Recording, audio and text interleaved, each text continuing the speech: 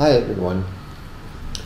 Today I'm once again looking at shared coordinates, but also sites within a model and how they can be transferred, or transferred is of course a command that one can execute in Revit, but we want them to exist within a file of our choosing. I've come to the conclusion that it might be a very good idea to have a BIM manager set up files for the production line before it goes into action, because of shared coordinate systems being imposed on Revit from Civil 3D, and the way in which the coordinates are set up. In BIM 360, and I think a lot of people are working from home at the moment, it's a little bit different than from other land-based projects. I think most people will realize that. Having a look at the process for that, there's a great website. I'll put this link in the text for this video blog about how you go about creating sites within your model, and how do you then share that with each other. And it comes down to, you have to copy the file to start with. So as many sites as you have within your topography for a model to appear multiple times, so you would have to have as many files copied right at the beginning, so that you can transfer using project info from one file to the other. And that's all good and well. We've done some blogs on these, or some video blogs as well. They're not overly complicated to do that. However, now you get to the situation where you need to transfer these locations into a file that doesn't share the coordinate system yet. In this case, I'm dealing with two files, or I'm using two files in my BIM 360 environment. One, I've said transfer project info, and the other one acquire coordinates, and that's for a very specific reason.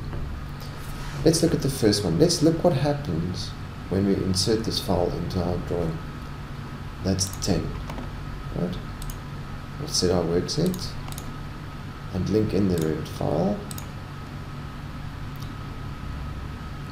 from the cloud.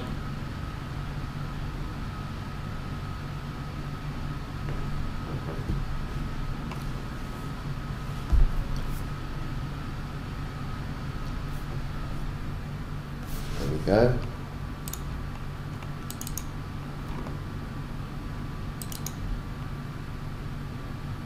We'll just browse to that file quickly.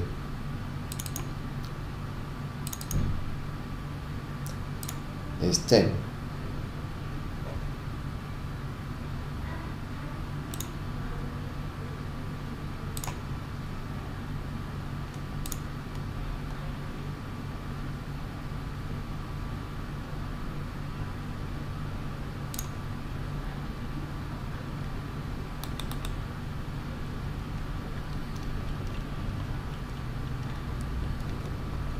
Right, and there we can see the two positions that I'm interested in, the two sites. We're used to acquiring coordinates by moving the topography, or moving the other file into position, and then rotating that file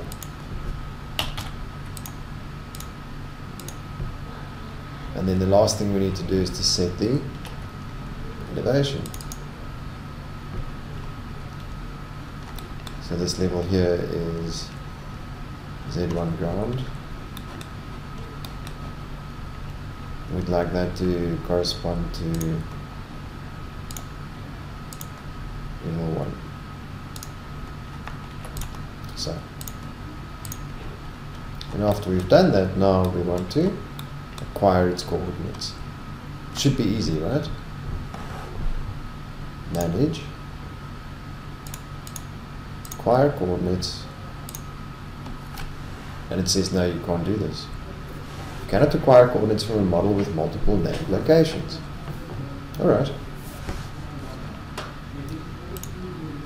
So what I did instead is I create the same file and then delete the locations from that. That will give me one coordinate system that I can acquire. And this is exactly what I've done.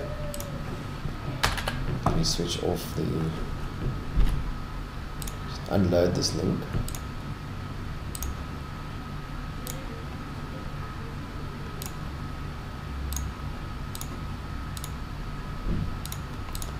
Bring in 20.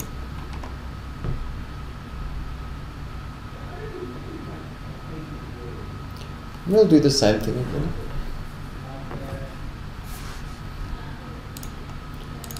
From the cloud, we browse to where we need to be.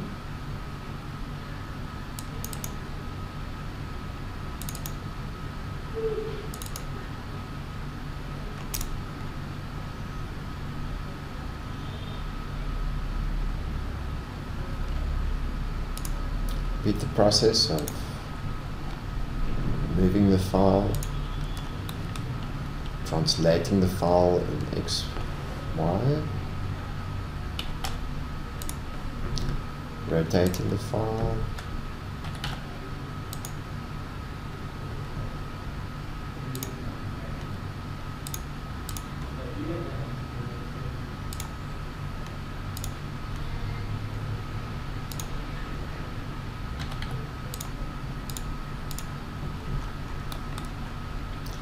and translating the file in Z.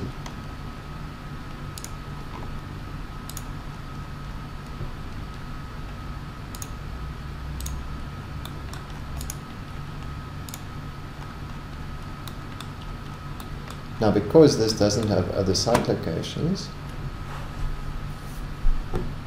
we are able to acquire its coordinates.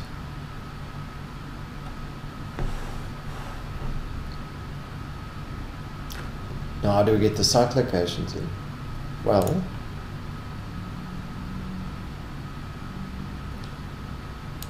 we switch on the other,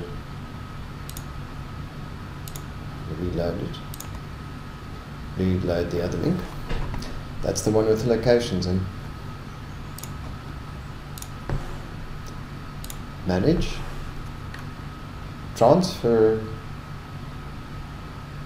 project standards. We choose 20, we're looking for 10. Insert manage links. 10, not loaded, reload. There we go.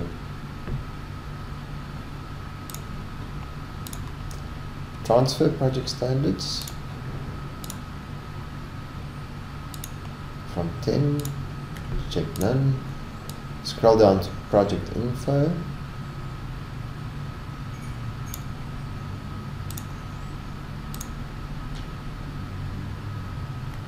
New only.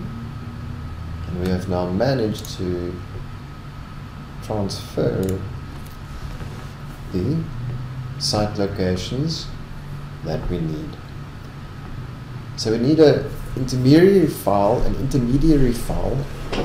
with only the internal shared coordinate system before we can use another file also using the internal shared coordinate system but with shared locations to transfer project standards from.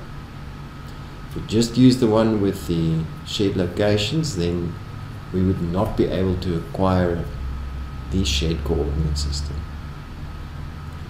Well, I hope you've found this video helpful for when you transition onto the cloud and you need to do projects where there are multiple instances of the same design on the site.